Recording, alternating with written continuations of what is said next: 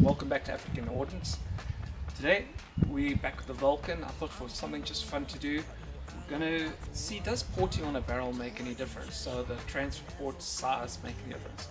So what I'm going to do is I'm going to shoot the Vulcan as it is now, and then what I'm going to do is I'm going to grab the barrel off my Uragan 2, which has different porting, and we're going to see, does that actually make a difference? So I'm very keen to see what that does. So, alright, let's shoot those 40 burgers.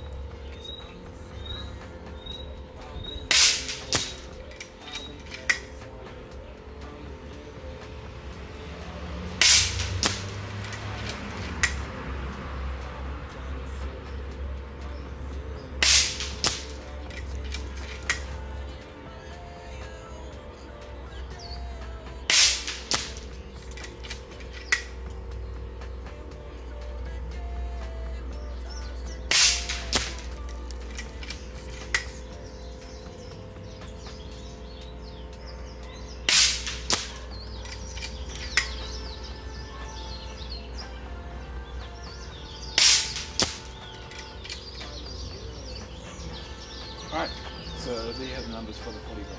Guys, back from the range. I'm just going to remove the barrel from the Vulcan, its original barrel.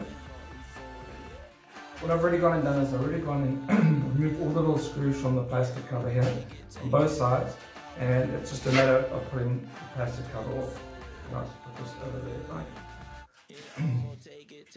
The next thing we're going to do is we've got to undo the two top screws here that hold the scope rail on. Okay. Let's quickly undo those.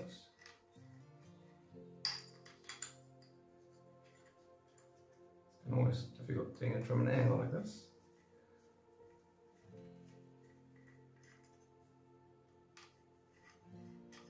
Okay, so we're just going to put the scope rail over there. Alright, so now we have 8 other screws that retain the barrel. So we've just got to go ahead and undo them all. Okay, you don't have to actually remove them all. You would just want to just loosen them, just like that. Okay, and obviously these guys here on the side.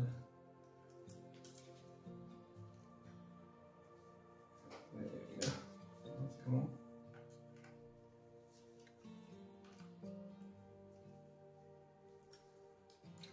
Again, correct the torque on them.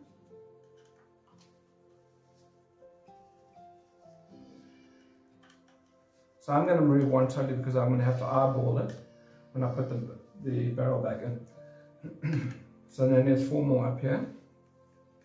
Now we're just going to undo. Again, I'm not going to take them all out. I'm going to just remove one so that I can make sure the barrel's lined up. Okay, and then there's 2 more. Just like that. I think you guys can see.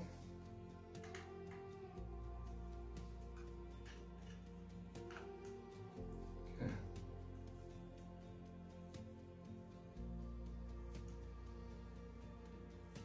Alright, so now the next thing I do is just hold the rifle like this, and I'm just going to pull the whole barrel out from the Vulcan. Okay, so there is that's how you remove a barrel from a Vulcan, and it's actually the same process for the Uragan, by the way.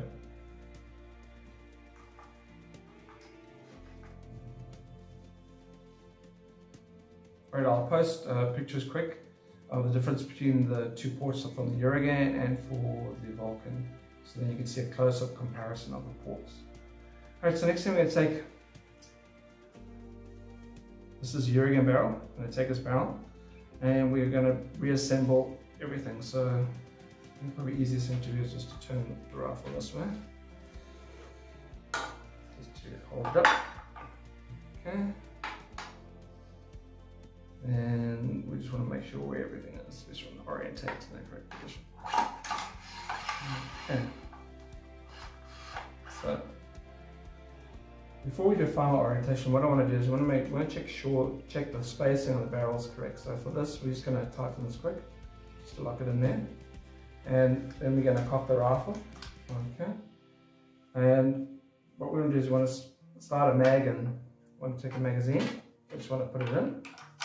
Make sure that we've got the right spacing. So if the barrel's too far in, then obviously it's going to interfere with the mag. So we know that's correct. Alright, I just want to make sure that this is in the right position. So, and then I'm just going to lock it down. Because if it's not correct in the correct position, then obviously your transfer is going to be out of line. So we just want to tighten these guys. Make sure we have mag movement, everything's 100% there. Okay. And I'm not going to tighten these down just yet. All of them. Okay. And then also we have these guys here.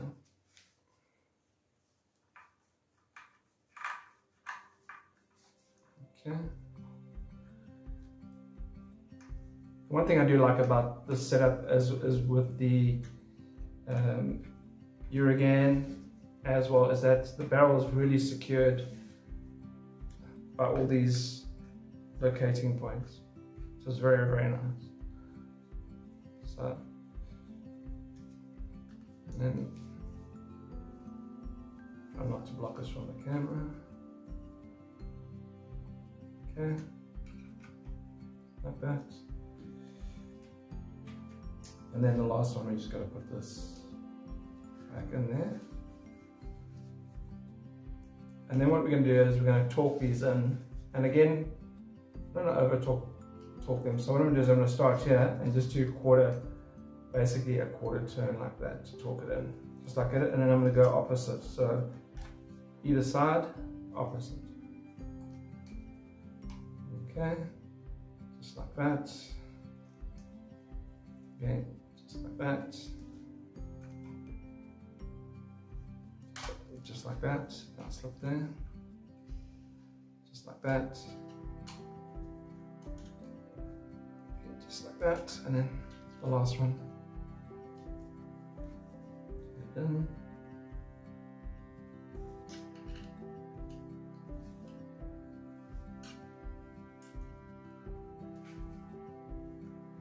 can be a bit finicky to get to sometimes. Okay, and then the last one, we're just going to do like that. Okay. Alright, so I can remove the mag, and that's fine. I can decock the rifle, just like that. The next thing I want to do is I want to take the scope rail. We're just going to scope rail back on. And again, just going to tighten these down. Just like that.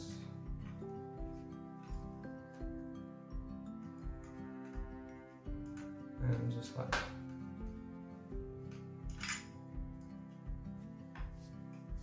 Just like that.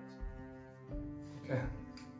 And the same thing with the scope rail. We want to just give it a bit of a slight torque just to there. Not even a quarter turn on these, just to there.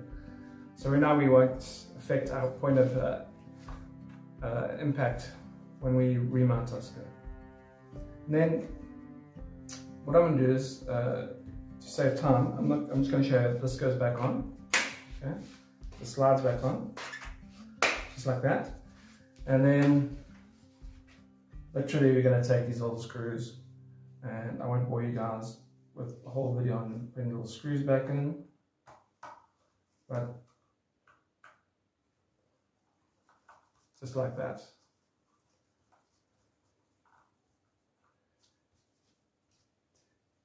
Alright guys, so that's how you change up the barrel on the Vulcan. It's the same for the Uragan, and the barrels aren't interchangeable. So next we want to head back to the range. We want to see, does that porting how much of a difference does it make? Alright, now that we've got the barrel changed out with the Uragan barrel, I'm going to put it onto the Vulcan. Let's see how those 40 grain slugs do.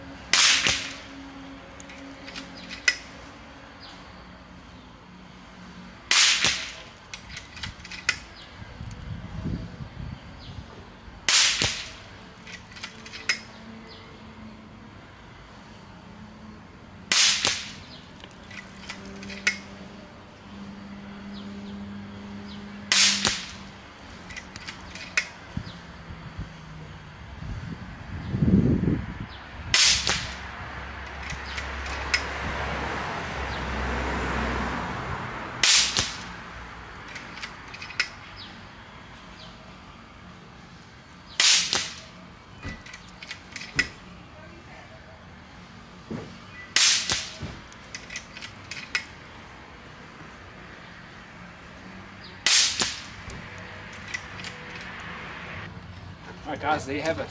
Flipping hell. Those things are screaming down there for 40 grain. Unbelievable.